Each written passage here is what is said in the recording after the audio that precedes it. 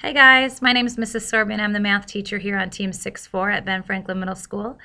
I'm excited to meet each and every one of you. I hope you've had a wonderful summer, as I know I have. But it's time for school to start, and I'm really excited to meet all of you and get to know you throughout the course of this year. I just wanted to introduce myself, let you know a little bit about me, and say welcome to the school year. So here goes. Like I said, my name is Mrs. Sorby. I teach math and language arts on Team 6-4. I have 3 kids, a daughter who's going to be a 7th grader, and 2 sons, one which will be a 5th grader, and the other one will be a 2nd grader in Moorhead. My husband farms. We live on the farm just north of town. However, we don't have any animals unless you count my dog Millie or my cat Louie. I'm sure you'll hear lots about them this year, as I tend to tell lots of stories about what's happening with them. Some of the things that I enjoy, I really like watching sports and playing sports, cheering for sports.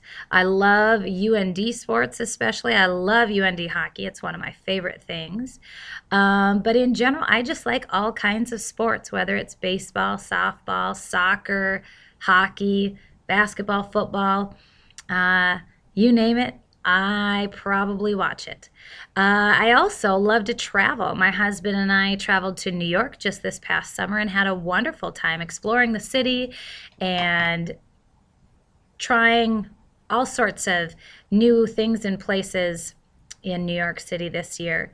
I try to travel as often as I can, which isn't all that often, but it is something that I really enjoy. I also really like to read. I always have some kind of book or two or more going on. I listen to them on my iPod and in my car. I read them whenever I can, and I like all kinds of different books. One of my favorites that I happened to read this past year is called The Prisoner of Cell 25, about a character named Michael Vey. And I'm sure I'll probably talk with many of you about that this year as well. Another thing I like to do, I like to watch movies. I like to go to movies and sit in the dark and watch them on a big screen. I like all kinds of movies. I don't think I could narrow it down as to what my favorite one is, but I do like to watch movies. And another one of my simple pleasures is coffee. I love coffee. I love iced coffee. I love hot coffee.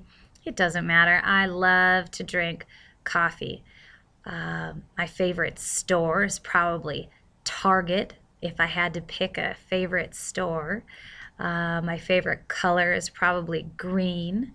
And those are just a few little things about me, nothing too big or exciting, but I just wanted to give you a heads up on who I am and who you're going to be seeing every day when you come to your math class. I do, however, have a couple questions for you. I would like to know, what's your favorite book, or one of your favorite books if you can't narrow it down?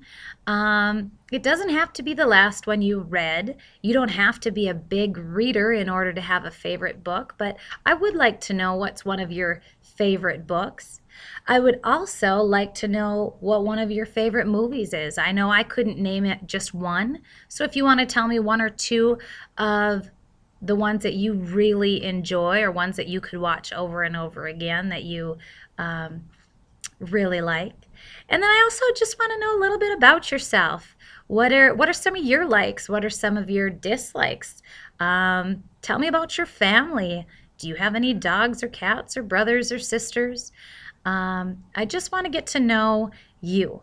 You'll notice that things are going to be a little bit different this year, not only just because you're at a middle school, but in math class we're going to try something different called Flipping the Classroom, where you're going to be watching videos, not quite like this every day, but math videos, and then you're going to be working on what it was typically your homework. You will be working on it in class. That way, if you have questions, or if you run into some roadblocks, you don't have to sit frustrated trying to figure out at home and worried about not getting your assignment completed while you're at home. You'll do it in class, and I can help you out. If you're doing just fine, then you can just sail right through it, but if you need a little extra help, then we'll work on it right there. I'll explain a little bit more about that when we're in class, but for now, that's it. That's all about me. I hope that I'll see you on the first day of school, and we'll have a fabulous year.